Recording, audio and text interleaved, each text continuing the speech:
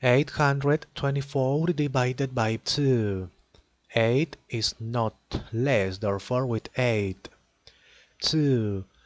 Multiply by which number is nearest to 8, but not greater. 2 multiplied by 5 is 10, is greater.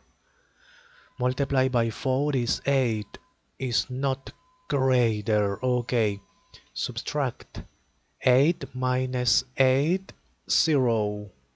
Next, eliminate 0. Okay, 2. 2 is not less. Okay, 2 multiplied by 2, 4 is greater.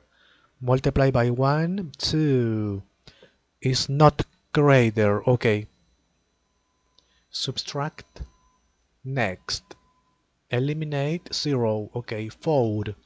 2 multiplied by 2, 4. Okay, is not greater.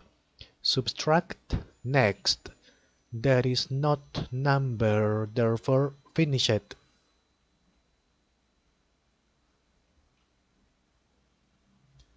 Okay, 0. Therefore 824 divided by 2 is here.